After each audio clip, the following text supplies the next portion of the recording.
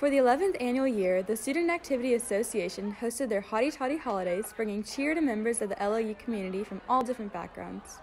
Things kicked off in front of the Lyceum, where several crowded around for the tree lighting ceremony, a tradition that's been around for over 20 years. After performance from the Ole Miss Gospel Choir and a warm welcome from the Chancellor, everyone joined him to count down for the lighting of the Christmas tree. 3, 2, 1. Mr. Ole Miss, Stefano Sabas, was there, and he shared that it's an inclusive event that brings the Ole Miss community together. It has a great impact on the Ole Miss community because it brings people closer together like it should do. The event, which also includes festive activities such as ice skating, holiday crafts, pictures of Santa, and much more, has been in the works since October. Co-director of special events, Austin Newcomb, says that even though a lot of time and effort goes into making this event happen, the joy that it brings the Ole Miss community makes it all worth it.